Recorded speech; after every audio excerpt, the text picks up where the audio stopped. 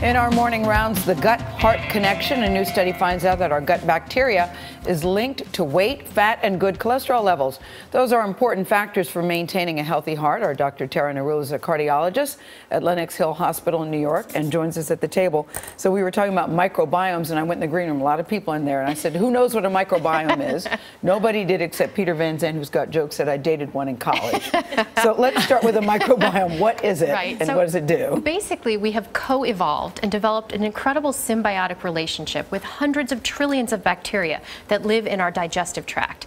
And they don't just help us digest food and protect us from infection, but they affect a lot of other systems. They've been shown to reduce the risk of cancer or increase it, to affect our immune system and our mental health, and now to potentially affect our cardiovascular health. So this particular study took blood and fecal samples from about 893 individuals. Blood and fecal samples. Exactly. And then used that and was able to find a link between the bacteria or microorganisms in the gut and your body mass index, your HDL or good cholesterol, and your triglycerides. They specifically identified 34 microorganisms that led to or had an account for differences of about 4.5% in your body mass index, 6% in triglycerides, and about 4% in HDL. And the more diverse your bacteria were, the better your HDL and triglycerides. So how can we pat him on the back and say thank you? That's a great question.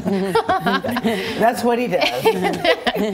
So how can we improve our microbiome? I mean, given that the importance of having both the right levels of good and bad bacteria in your gut. Right. Well, there's a couple things that you can do. Your diet clearly affects it. So eating a diet that's high in fruits and vegetables, lower in red meat, high in fiber. Also prebiotics and probiotics can help. But the issue is that your microbiome is really created over time. From the time you're born, even whether you're a cesarean section versus a vaginal delivery starts to affect the bacteria in your gut. Then whether you're breastfed or formula fed, and then the diet you eat throughout your life. In addition, the environment you're raised in. So whether you're in New York City or somewhere else in the country, you're exposed to different bacteria, what antibiotics you take, and even our incredible sanitary procedures that we use. We all use hand sanitizer now. This is all affecting the different types of bacteria that we have. Should it raise new warnings about using antibiotics, the overuse of antibiotics? Definitely. I think we all have to think about that. And the fascinating thing about this is really how it affects the heart. And I think, you know, there are a couple different ways. The first is obesity. We know that obesity is linked to cardiovascular disease.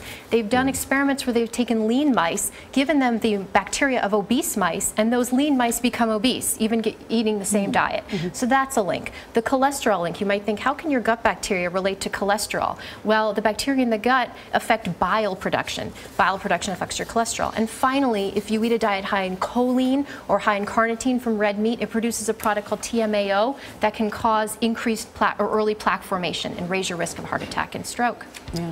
We did a segment on this last week, the microbiome.